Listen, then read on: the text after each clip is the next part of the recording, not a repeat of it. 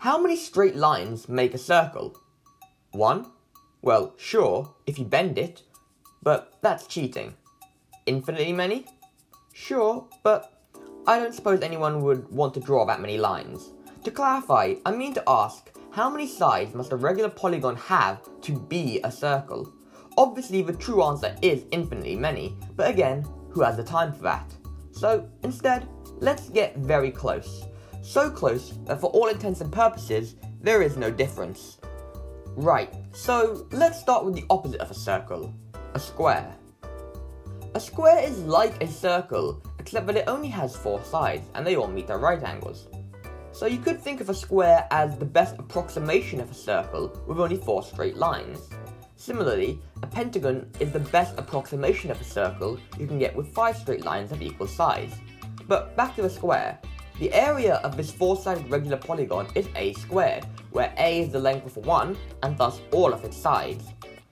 That formula is fine and dandy, but it's not true for a 3-sided polygon, nor a 5-sided polygon. This property is unique to the square, and certainly is not true of our circle. Another way we can view this area is if we divide our square into 4 isosceles triangles. We can use the sine rule that states that the area of a triangle is equal to half AB sine theta, where theta in our case is equal to 90 degrees, or pi over 2 radians if you're feeling mathematical. A equals B in this case, and this represents not the length, but the distance from the vertex to the centre, or in other words, the radius of our square, which we'll appropriately call r. Using some Pythagoras, we get r equals root 2 over 2a, so the area of one of these triangles is a half r squared sine pi over 2. Hence, the area of the square is equal to 4 times this amount. That works out to be 2r squared, but since r equals root 2 over 2a, r squared equals 1 half a squared, which when multiplied by the 2, gives us a squared again.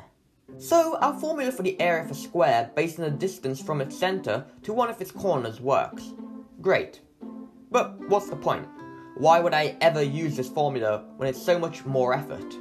Well, you wouldn't, at least not for a square, but let's consider another case. Take a hexagon. What is the general formula for the area of a hexagon? Do you know? You might, but certainly a large number of people will not know off the top of their heads. If we do what we did last time, we can divide the hexagon into 6 triangles.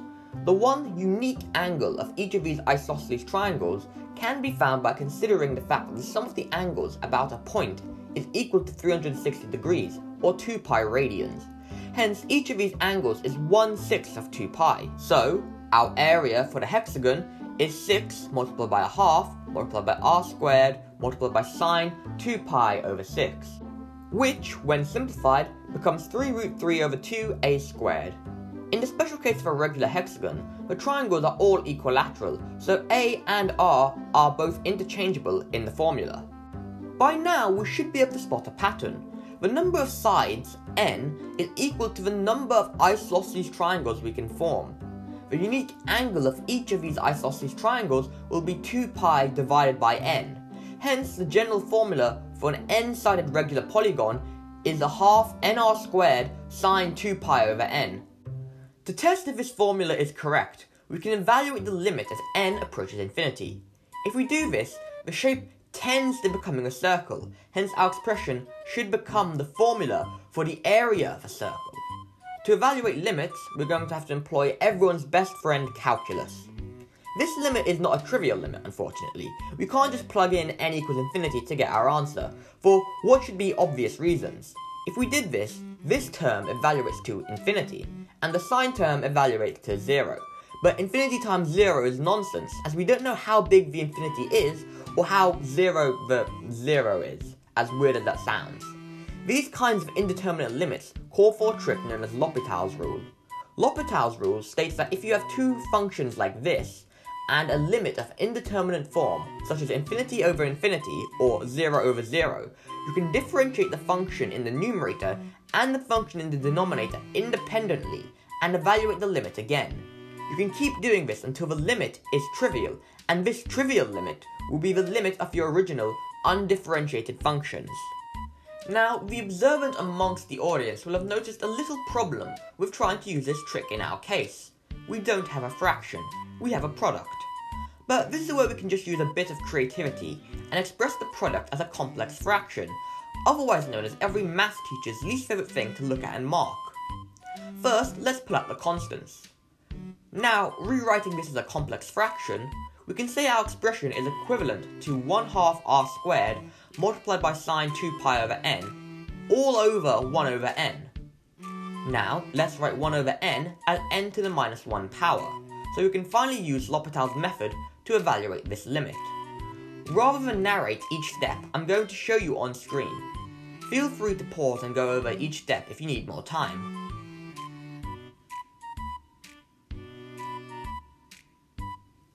What we get is 1/2 r squared multiplied by the limit as n approaches infinity of 2 pi cos 2 pi over n. Now we only have one n, so the limit is straightforward.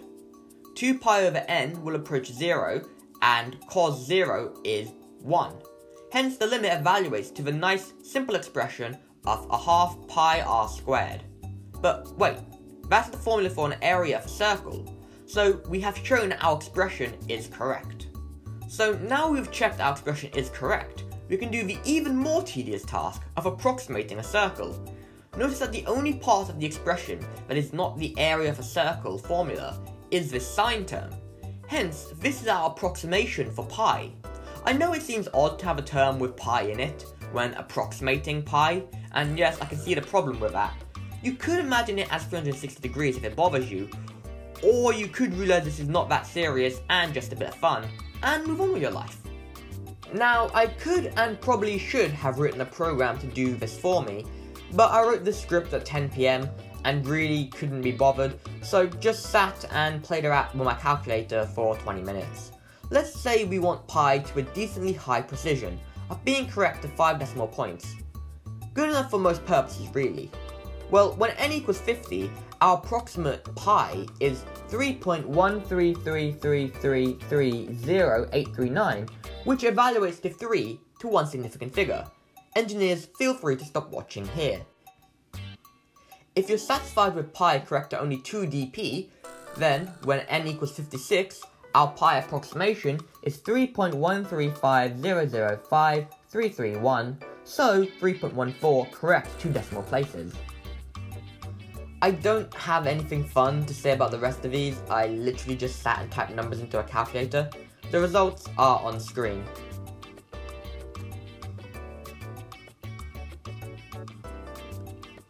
When n equals 1635, our pi approximation is equal to 3.141584921. Okay, we're nearly there. When n equals 1638, our pi approximation is equal to 3.141584949. Nearly there again. When n is equal to 1644, our pi approximation is equal to 3.141585005, which is 3.14159 to 5 decimal places, which agrees with the first 5 decimal places of pi. If you want to be even more precise, you can write the program and get pi to 10, 20, 100, or however many decimal places you want. But like I said, the engineers were happy to stop at pi is approximately 3. And most others would be happy to stop here. Our value has a percentage error of about minus 2.43 times 10 to the minus 4%, which is very low. If you want a way to visualize this or compare this number of this size, you can consider a probability. As a probability, it is the same order of magnitude of being dealt a royal flush in poker. So, in conclusion, I don't really know what the point of all this was.